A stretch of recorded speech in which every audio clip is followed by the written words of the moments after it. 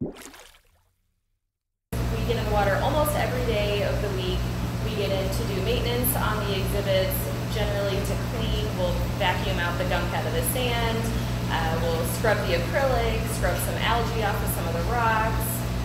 But sometimes we do help the aquarists get a good look at some of the fish, just to make sure that they're healthy, and we can report any closer looks to the veterinarian if we need to.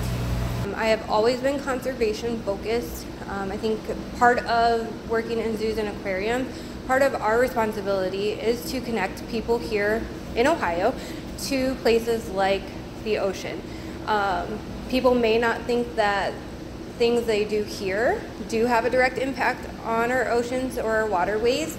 In fact, all waterways eventually do lead to the ocean. So things like picking up your trash, making sure it doesn't end up in our waterways, using things like reusable Tupperwares or reusable shopping bags, things that help reduce our litter and our impact on the environment around us. Everything is connected in this world, and so it's important we take care of it.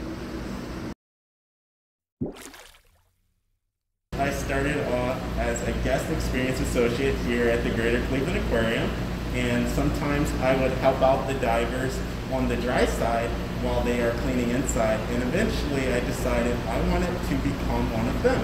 So I talked to our dive safety coordinator, Allie, and she told me all the different steps it requires to become a scuba diver, and I took those steps, and now here I am at the Greater Cleveland Aquarium, the newest exhibit diver. I always wanted to be a marine mammal keeper growing up, and part of the job qualifications at most places do require that you are scuba certified.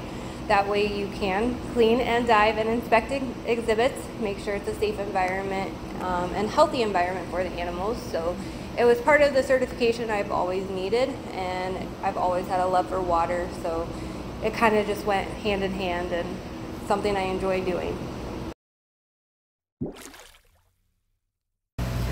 The process to get scuba certified is a combination of things. You start with some learning courses, which you do on land. You either online or in person take some courses that teach you the science of diving and the different skills you need to know to be a safe diver.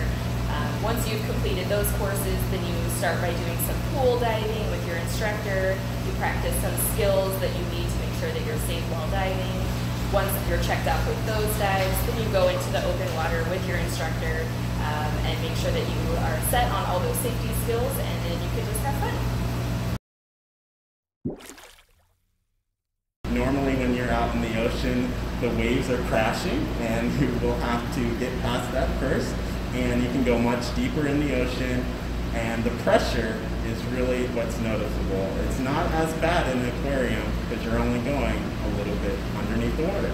Most of my dive experience is in an aquarium setting. You really get a good feel for those specific animals, whereas when you're diving in the open water, you're not sure what fish you're going to see, if any. So you kind of have to be more attuned to those different environments, the different currents in the water, the different depths in the water, whereas diving in an aquarium is more of a controlled setting.